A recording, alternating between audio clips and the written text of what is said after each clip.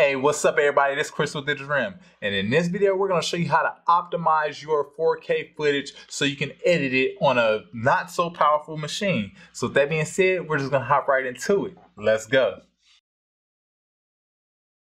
Alright, so boom, this is a continuation of the last lesson, but here you go. We have some 4K footage that we shot at 4K 60 frames per second, and we have it on a 24 frames per second timeline, right? So with that being said, we want to optimize this because if you notice, when we try to play it, it's like very, very choppy. So how you would optimize this footage is you would grab the footage, grab whatever the footage is, you want to grab it and you want to right click, and then you want to go to generate proxy media. Boom. It's gonna calculate everything, create a proxy file that you can work with, and we're going to do this for all three of them. So we're going to do all three, generate proxy media for all three of these.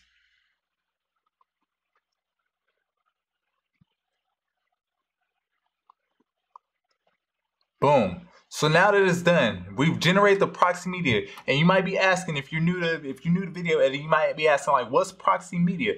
Proxy media essentially is like you have your 4K footage, which is very heavy, very, very big in file size, but you want to edit that, but you don't.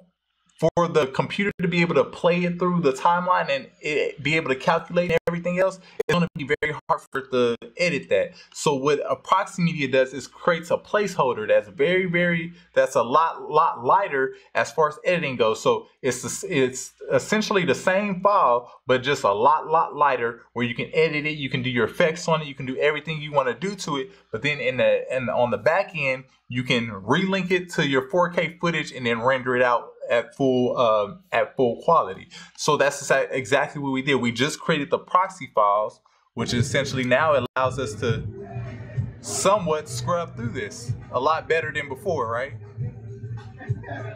Now, if you are still experiencing like it's still lagging, your machine still can't keep up. Again, you might have a laptop like me, you're not working on the desktop.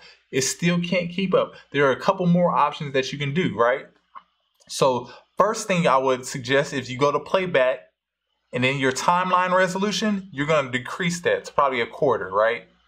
Once you decrease your timeline resolution, that's actually going to make it run a lot smoother. I'm going to actually turn the sound off so every time I talk that doesn't come up. But yeah, boom. So that should make it run a lot smoother, right?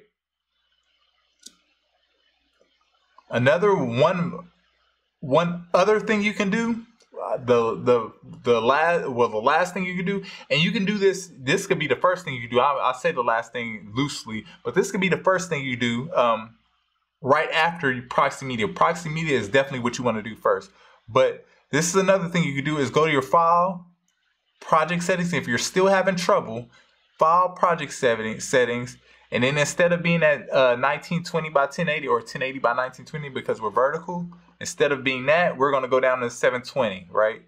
We're going to go down to 720p. Boom. And that's just going to make our composition a lot smaller. But again, just like it went down, we can always scale it back up when it's time. But you have to be mindful. You have to be super mindful that when it's time to render, when you're done editing and adding effects and everything, make sure you go back to your project settings and increase it back. Now, again, like I said before, I don't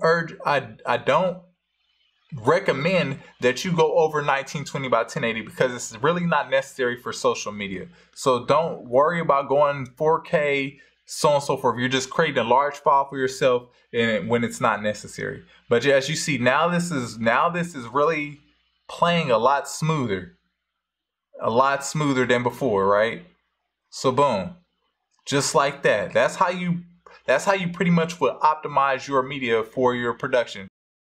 Hey, boom, so there it is. You actually got to see how you can optimize your 4K footage so you can be able to edit it. But then on the back end, be able to render it back out in its full resolution. Very, very powerful to be able to do this. And again, not everybody has the beefiest machines, or not everybody has the ability to work on a desktop at all times. So working on a laptop or something similar, this gives you the flexibility to be able to work on the go, things like that, by optimizing your 4K footage down into a proxy file so you can work with it, edit it, and then render it out back to 4K. So these are some of the little troubleshooting things that you can do if you are running into the issue of glitching when you are trying to play on your timeline or play your video through. So with that being said, hopefully you found this video super valuable. Share with a friend, like it, bookmark it, subscribe to us, do all the things that you can do, and I will see you all in the next lesson. Later, y'all. Peace.